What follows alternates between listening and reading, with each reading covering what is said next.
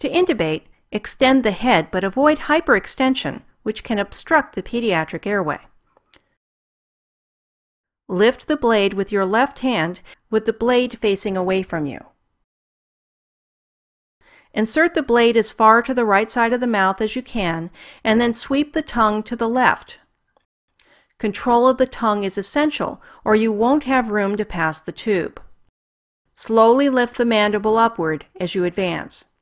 Be careful to avoid pinching the lower lip between the teeth and the blade as you lift. Continue to lift the mandible upward until you see the narrow epiglottis above, the bulges of the arytenoids at the bottom, and the vocal cords stretching between. Be gentle.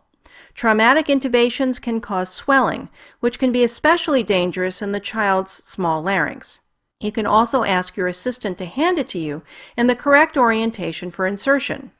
Hold the pre-selected tube in your right hand like a pencil, curve forward. Keep your eyes on the trachea and maintain control of the blade.